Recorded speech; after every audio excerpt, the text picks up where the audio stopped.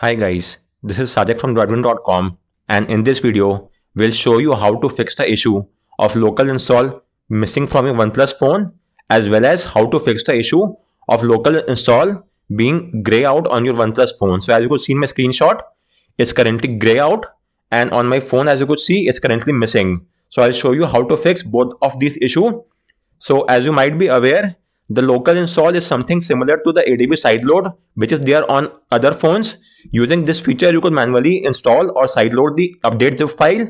You could download the update zip file from an app such as Oxygen Updater app or from third-party websites such as XDA. And once you have got the update file, you could then manually install it as well. However, in some cases, the local install option might be missing or it might be grayed out. So let me show you how to fix both this issue. So first off, let me show you how to fix the issue of local install being missing. For that, all you have to do is simply turn on the developer options on your phone and you will get back the local install option. So go to the settings menu, then go to about device. From here, go to version and tap on build number 7 times. You will get a prompt that you are now in developer mode. Once that happens, it will enable developer option. So go to additional settings and you should now see developer option. As you could see, this is the developer option. So with this, we have also got the local install option. Let me show you that as well. So let's go to about device and Oxygen OS and tap on the overflow icon at the top right. And with this, we have got the local install option. However, as you could see, the local install is still gray out.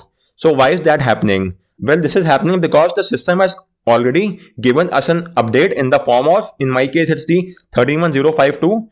It could be any update, but if the system has given you an update, you cannot override that update via the local install. So you will either first and foremost have to install this update and only then you could access this local install method. But as of now, we don't want to do that.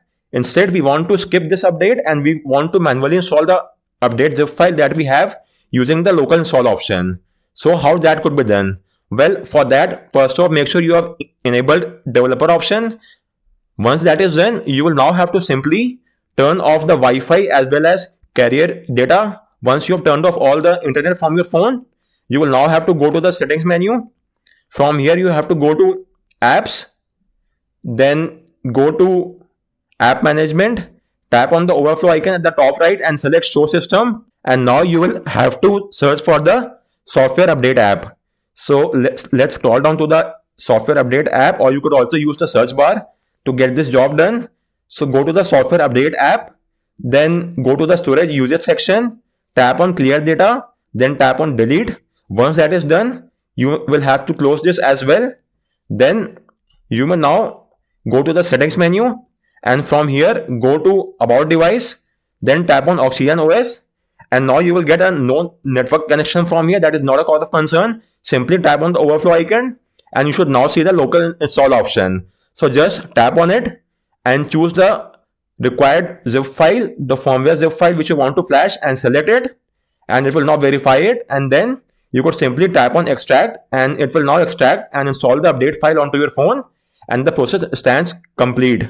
So just to repeat, if the local install is missing, then you just have to enable developer options on your phone and it will then be visible. On the other hand, if the local install option is gray out, then apart from enabling developer option, you will have to turn off your Wi-Fi and internet. Once that is done, you will have to remove the data of the software update system app. Once you have removed the data of that app, you will then have to go to the settings and about device section, and now you will be able to see the local install option without any issues. And then you could tap on local install and manually select the update zip file of your choice. With this, it will now extract the zip file and install it, and the installation will take up to a few minutes depending on the file size.